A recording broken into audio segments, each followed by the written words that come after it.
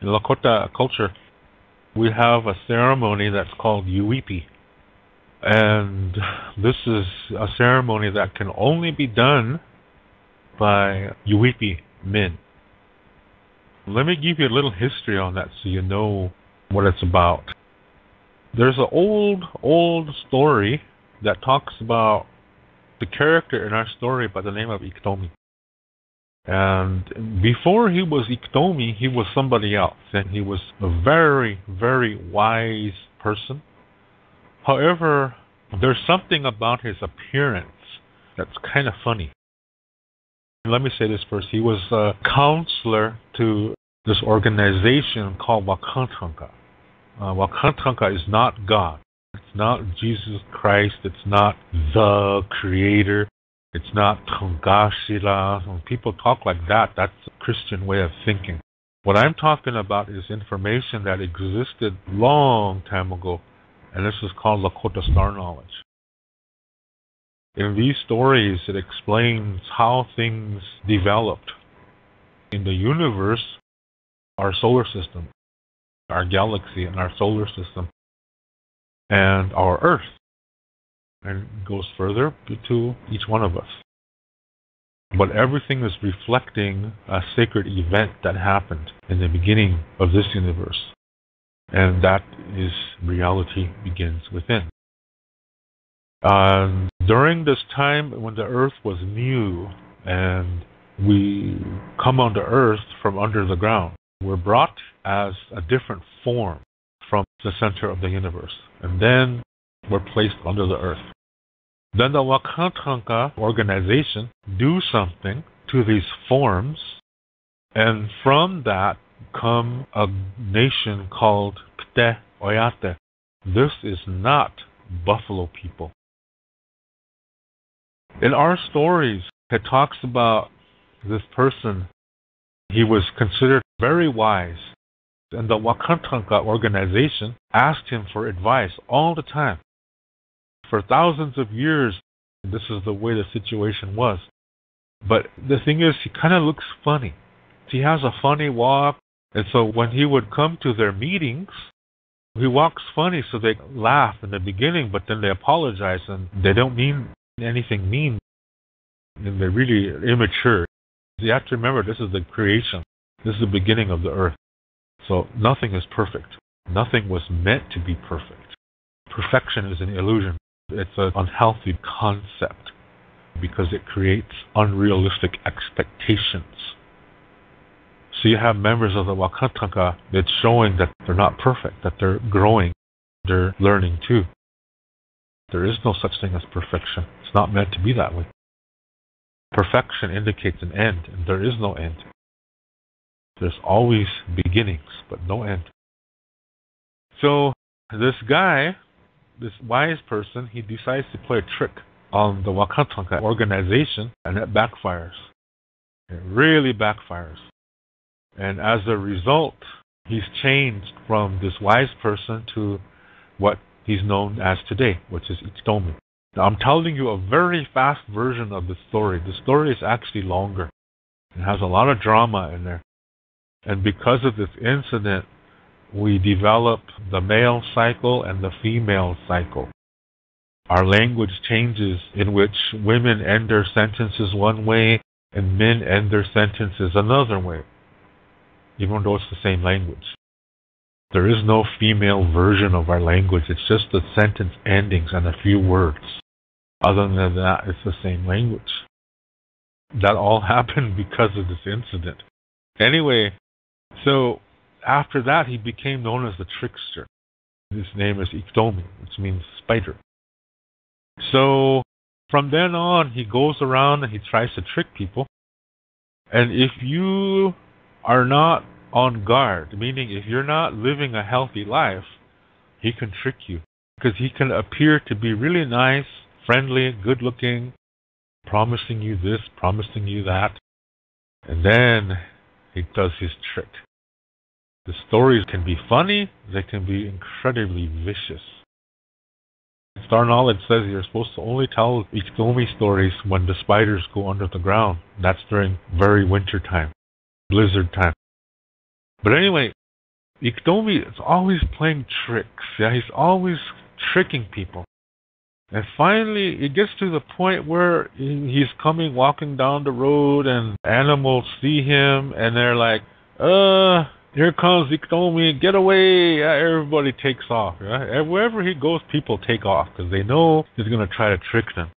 So he gets to the point where he's like, gee. So he says, well, today I'm going to do the ultimate trick, he said. I'm going to trick myself. See, this is Iktomi thinking. Yeah? I'm going to trick myself. He's all proud, he says that. So then he proceeds to think, how am I going to trick myself?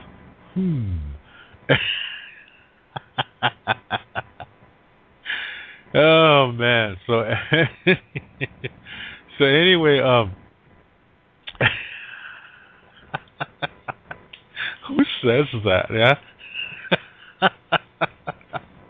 I'm going to trick myself.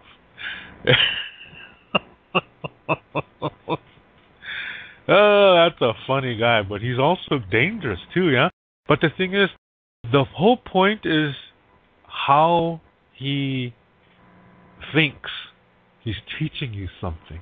And he's teaching you, if you understand his way of thinking, if you can pick up on that, you're going to realize he's one of the greatest teachers ever. Unhealthy people, right away, they classify him as he's the bad guy. Some people are saying that he's Satan, that he's the devil. No, he's not. Because remember, we don't have good versus evil in our culture. That does not exist. So, he's not an evil guy. You can't look at it with dualistic eyes. You have to look at it from the Lakota perspective. Duality is when you see everything in only two groups, and you say, I like this one, so that's good. And then everything else that's different, you say that's bad. And everything is focused on that. So you see everything in life as only having two components. That's why it's called duality. Duality comes from the word duo, and duo is Latin for two. And when you only have two, you have the tendency to assign one a good label and the other one a bad label, and that's where you get into trouble. That's when you start thinking that positive is good and negative is bad, and that's not true. This universe is founded upon four elements, and they're not about which one is the best one. It's not like that. These four elements, they just work differently. They don't fight against each other or anything. They just work differently. And this is how the universe is created. So you see, it's not just two, it's more than two. Lakota Star Knowledge says it's going to always be at least three. At least. Most of the times it's four, but at least three. And many times it's more than four. But it's never, never, never, ever just two. So duality is when you lose something. Lakota Star Knowledge says there's at least three components to reality. In duality, there's only two. Well, that means you're missing something. That means when you're dualistic, when you're a racist, when you say your way is the only way, when you say your religion is the only religion, when you say your race is the best race, the chosen race, when you talk like that, you're dualistic, and since you only see two components to reality, that means you do not see the complete reality. And this is the problem of today. Duality. That's the main problem. And in duality, we don't take the time to check things out. We just judge it right away. We look at something or somebody and we say, oh, I don't like that. So that's evil. It must be destroyed.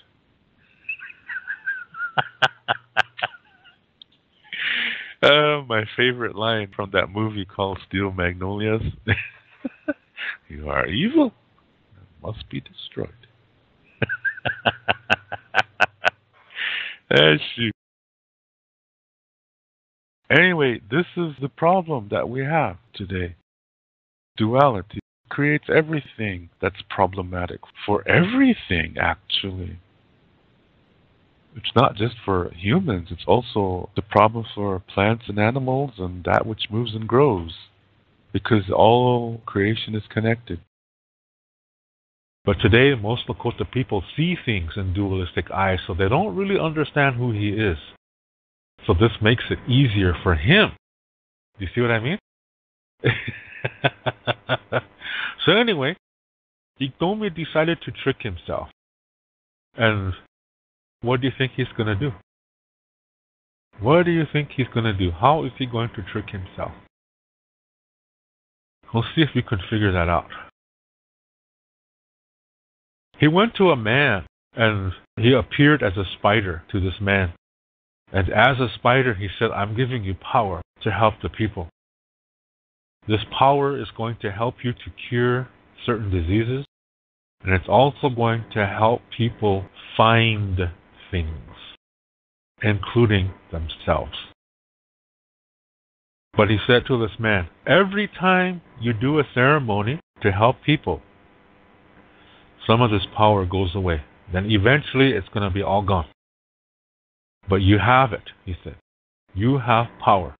You have some of my power, he said. And you can use it to help people. So then he proceeded to show this man how to do this ceremony. And this ceremony is what today is called Uipi. Now, I'm not going to go into detail on that ceremony because it's a sacred thing. But I'll tell you some of the things that happen as a result. It's really interesting information. It's amazing what can happen. But there's a concept that you have to know first before I can continue. And this concept is called tu. It's a guttural sound in there. That's a T. I read it with a dot over it. Tu. Tu is a spiritual essence that's connected to you. So like, for example, it's in your clothes. It's in the things you make with your hands, like food or items. Maybe you're working woodwork. Part of your energy goes in there. So we're very careful on where we leave things. If you just leave your jacket all over the place, an unhealthy energy could touch it. And your tool is in that jacket, and no matter what, it's still connected to you.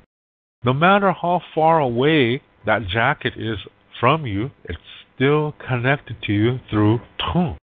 So if an unhealthy energy touches that jacket, it travels through that tu connection and gets to you, and it could make you sick. Tu.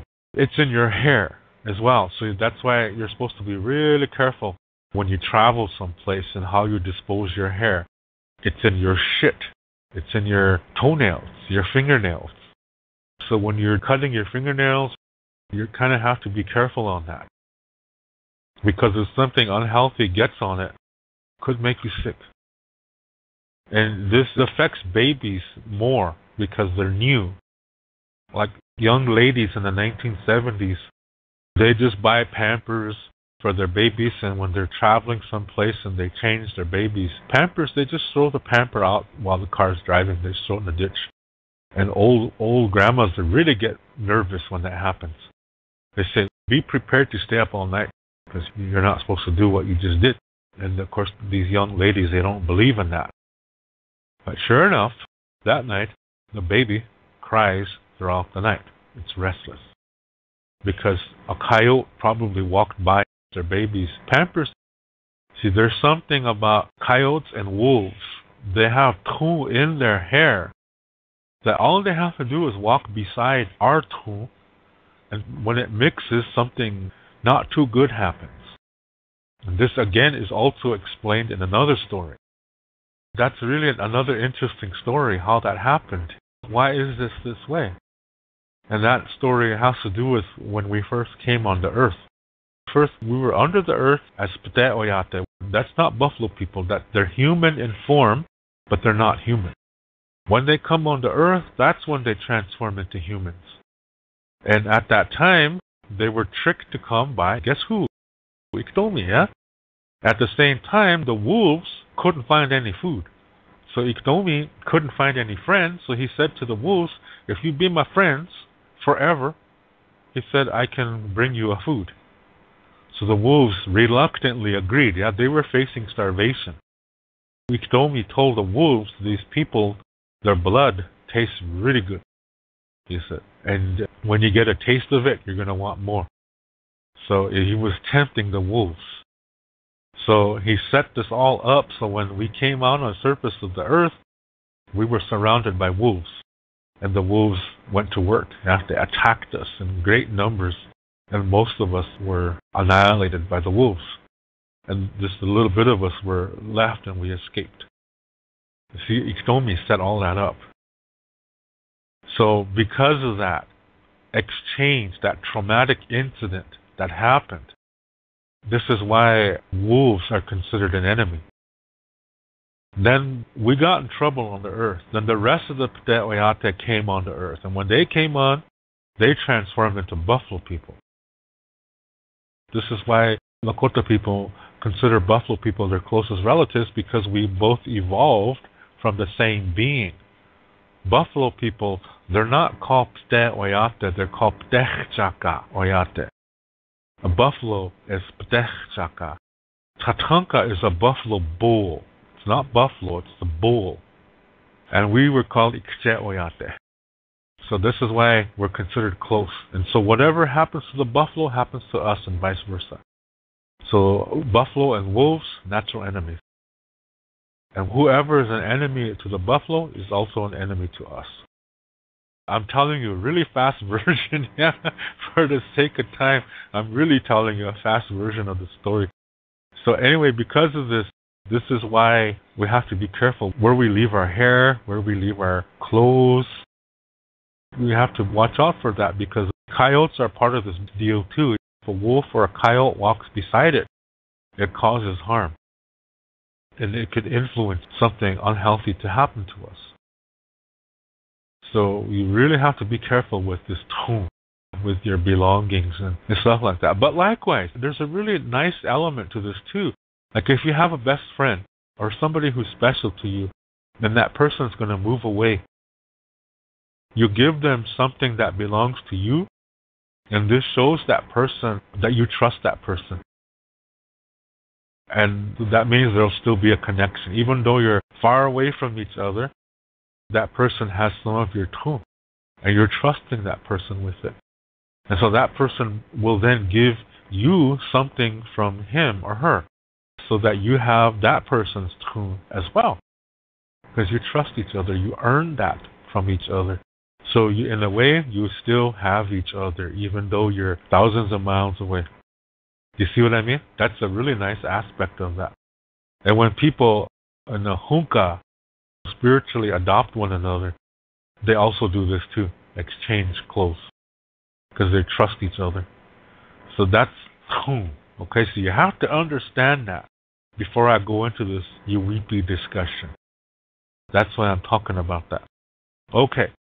So, something to really be careful about. That you don't just leave your belongings all over the place, because when you do, something could go wrong with you. Now I come back to this Uweepy ceremony.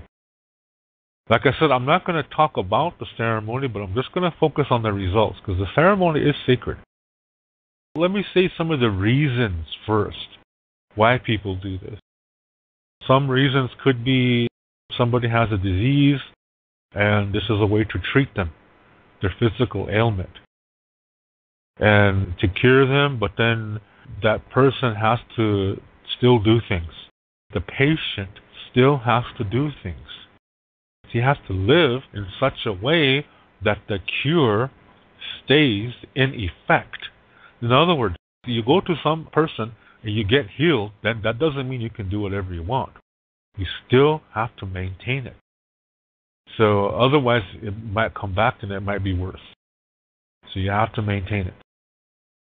You have to embrace it. You have to make it a part of your lifestyle in that maintenance of it, maintaining the cure. That's what we learned concerning healing. Okay, so that's one reason. Another reason could be somebody's lost. You don't know where they are at. Now, what you could do is you find a Yuwipi man. You have to opahi. This is giving traditional tobacco to the Yuwipi man and then ask him the question. That's a formal thing.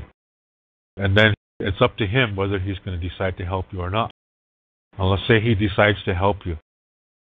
Let's say you lost your grandma. Maybe you never even met your grandma. Maybe your grandma disappeared before you were even born. You never knew what happened to her. Even your mom. Let's say that's her mother. And let's say the mom was a baby when this lady disappeared. So she never even knew her mother. But nobody ever found her. They never knew what happened to her. So now let's say you want to find this lady. So you go to a Yuwipi man and you opahi him. You give him some tobacco and you ask him the question. I want to find my grandma. My mom never met her. You talk about your situation. So let's say the Yuwipi man agrees. So he tells you what to do to prepare, what items to do, and they set up a location where they're going to do it, and then they proceed. Now, during this ceremony, see, you have to bring something that belonged to that person who's missing. In this case, let's say they still have a dress from this woman. So they bring the dress to the Yuwipi man, and they do the ceremony. And when they do the ceremony, they look at this. When I say they, I'm talking about the Yuwipi man and his helpers. The helpers are not human. Let me just say it like that. These beings, they look at this dress and they see something that we cannot see. They see the tomb. Now, they look at it, then they look around. See, to them, space and time is not the same like it is for us. Us humans, we associate 3 dimensions. But these beings, they don't. So they can see it. Don't matter where it's at. It doesn't matter how far it is. They see it. They see where it's located. And then they hone in on it and describe the location. And if it's inside something, they're going to say what it's inside. And then they tell the Yuwipi man where it's at. And they're going to describe the location. They're going to say, there's a tree there, and where this lady is located is on the north side of the tree. And they're going to describe the whole area, what it looks like, and how far away it is, what direction. And so they end the ceremony, and they always bring food in the ceremony. They put it in the middle. And it's like a feast. You have to provide a feast. And then these beings that are there, that see the tomb, they take the tomb from the food. And then they leave. And then after that, everybody else can eat the food.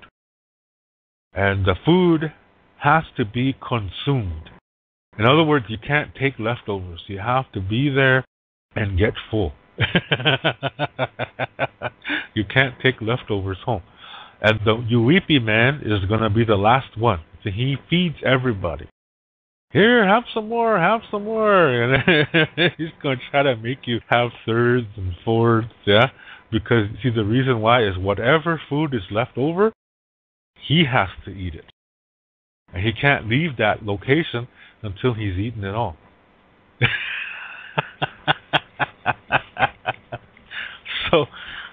So really, good Yuwipi men are really big, yeah?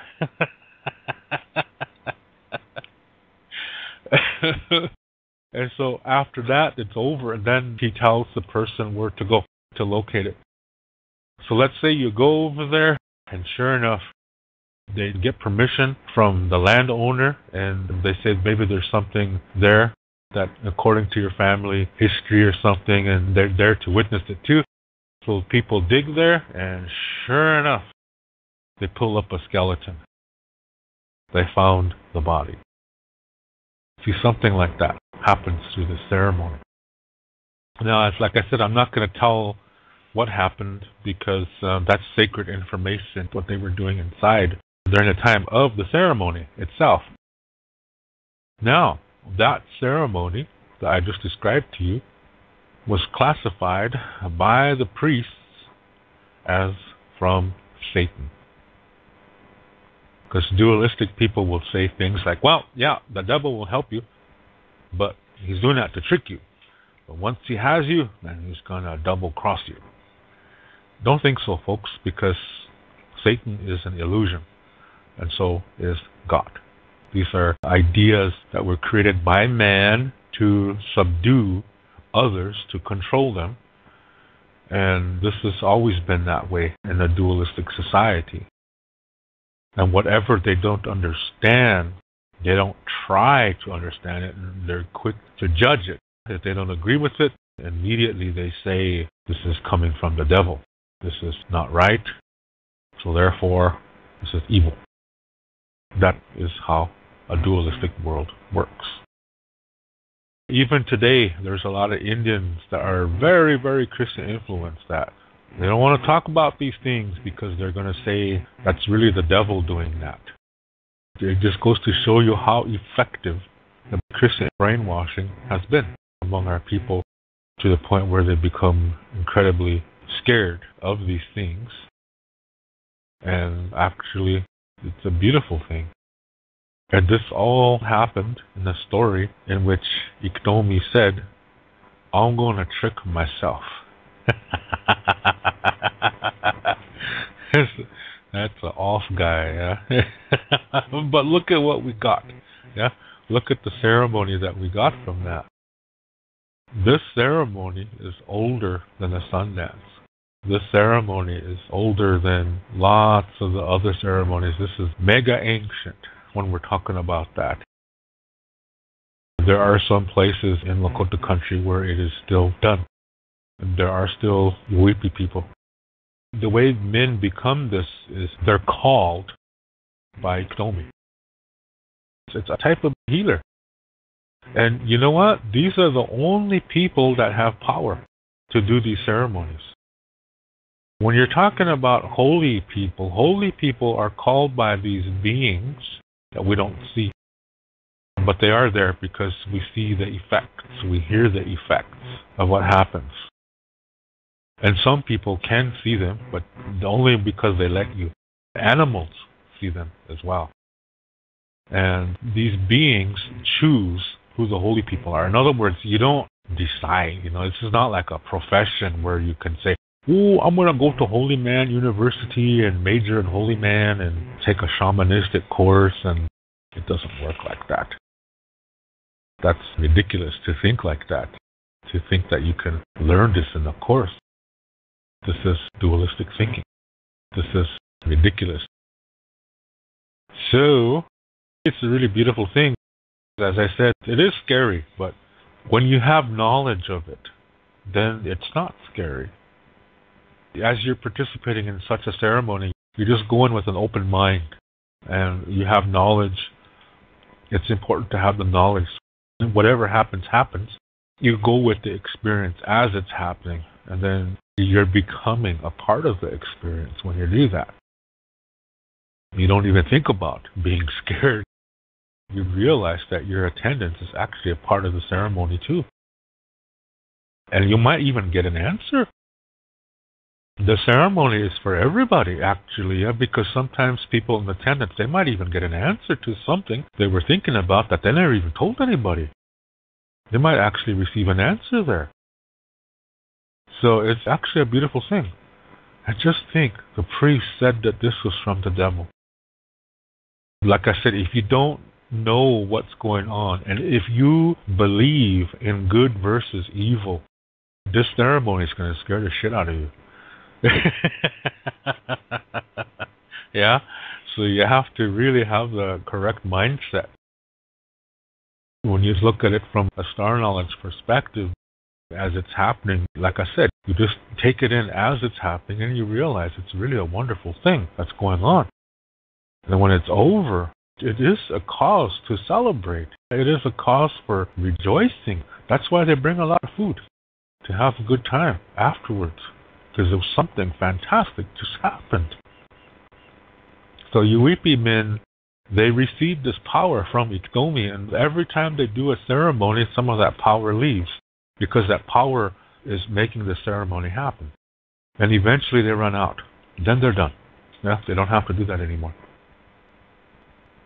In other situations, when you're talking about holy people are chosen by these sacred beings that also are working in the Yuwipi ceremony.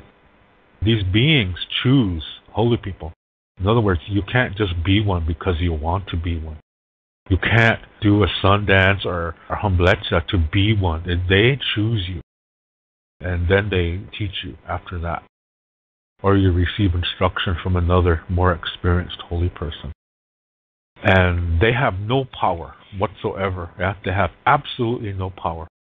It's these beings that work through the holy person, but they actually have no power. Whereas with Yuwipi men, it's Iktomi who gives power to the Yuwipi men. Now, let me explain medicine men. Okay, medicine men, what they do is they work with plants, herbs. They know the songs to use and sing in preparation and administration of those potions or cures to people who are sick. That's the extent of their calling. And other medicine men can choose younger ones because they're going to see that there's something about somebody that has what it takes to be a medicine man. So they will choose, and then they teach that person. They teach them what plants to use and what songs to sing with the plant and things like that. That's the extent of their work, but it is a great work. Holy people commune with the holy beings in the sacred Lakota language.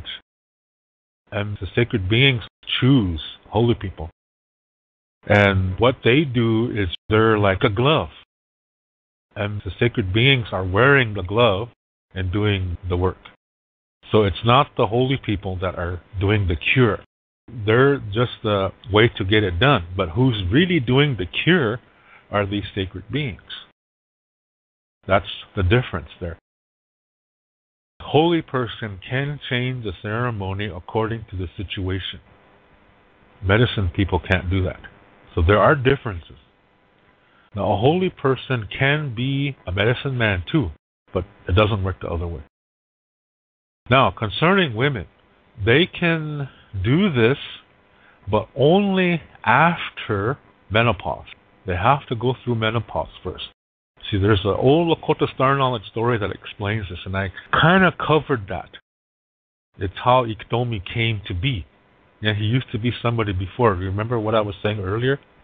One of the outcomes of that story establishes that women receive 3 gifts, and they receive it within their bodies. It's within their bodies, and men don't have that.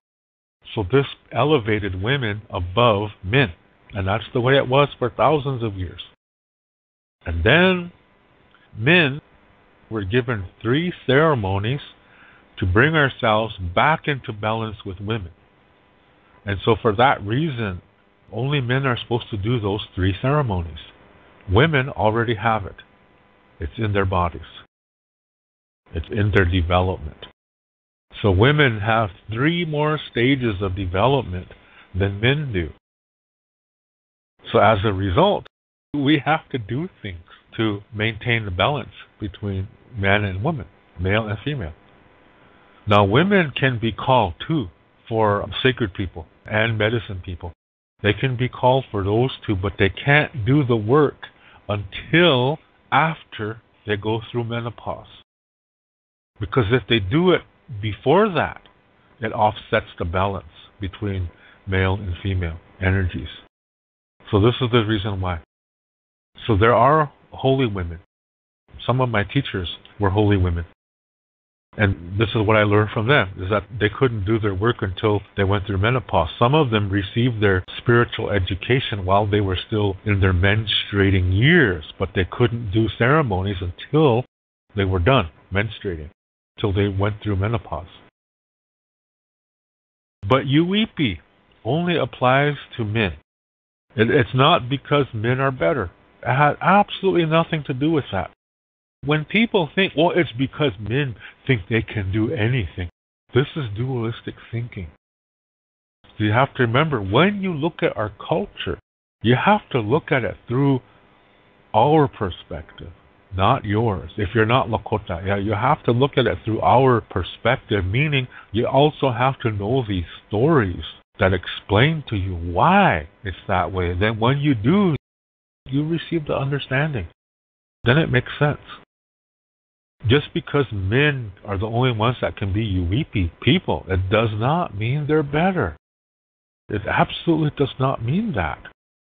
You always have to learn the full story, the full versions. And unfortunately, thanks to that Christianity brainwashing that we experience, most of us today don't know that. So that's why we're quick to judge. We say, well, shit, if a man can do it, then a woman can do it too. That's not Lakota thinking. That's Western thinking. That's dualistic thinking. Because if you think like that, you have to apply that to the man too. Men should be able to say that too. If a woman is saying, well, if a man can do it, then I can do it too. That's not entirely true. It can only be true if the statement is true for men too. And it isn't. We cannot get pregnant. We cannot have babies. Until that happens, that statement will never be true. That's coming from Star Knowledge, believe it or not. I had a grandmother who said that. She was talking about these 3 ceremonies that I mentioned earlier. And she said women are not supposed to be doing that. She said if a woman does those ceremonies, that's the day that a man should be able to get pregnant and have a baby. She's coming from a Star Knowledge point of view. And I met another lady, she was a Lakota language teacher as well. And her grandmother said the same thing too. So it's not just me. I'm not making this up. You have to use that statement to apply to both genders. So when women say, well, if a man can do it, then we can do it too. You have to turn that around. And if it's true, then okay. Then it's true. But when you turn it around, and a man says, well, if a woman can have a baby, then a man should be able to too, which is not possible. So therefore, that statement is moot. Yeah, it's not working. And that's the Lakota Star Knowledge perspective. You have to know our perspective, which means you have to understand that our way of looking at things is different. And if you continue to look at it through dualistic eyes, then you are really missing it. Mitaku FB, that's the way it is. Hechetuelo. Thank you very much for taking the time to listen to this video. I really appreciate it. And if you would like to send a special thanks in support of this channel, look at the bottom of this video where the title is, and right under that, where it says like, dislike, and share, right in that area, slide it towards the left, and you will see the symbols change, and then you will see a heart-shaped button that says thanks on it. If you would like to click on there to send your thanks of support, I would really appreciate it, as I really do enjoy making these videos and speaking with you and spending some time with you. So again, thank you very much for listening. To learn more about Lakota spirituality, I have written a book called Wichocha Otechige, This book also includes Lakota Star Knowledge information. All the videos that I make, which are about Lakota spirituality, Lakota Star Knowledge, and cultural information, are based on this book. This book costs 99 American dollars. This price includes the shipping cost as well as a tracking number. And to learn more about Lakota language, I have written a Lakota language book called Chante Etanha Owoglake, Speaking from the Heart. And all my Lakota language videos are based on this book. This book costs 119 American dollars. This price includes the shipping cost as well as a tracking number. I also teach online and I give spiritual consultations as well. If you are interested in any of my services and products, you can send payment via PayPal to my email address, which is hehaka7@yahoo.com. That's HEHAKA, the number 7@yahoo.com. When you send your payment, please include your shipping address and your email address. Ho, Lila Pilamayelo. Thank you very much. In the Lakota way, everything is circular. As a result, we do not have a word for goodbye in the Lakota language. And so instead we say until next time, which in Lakota is Doksha Ake.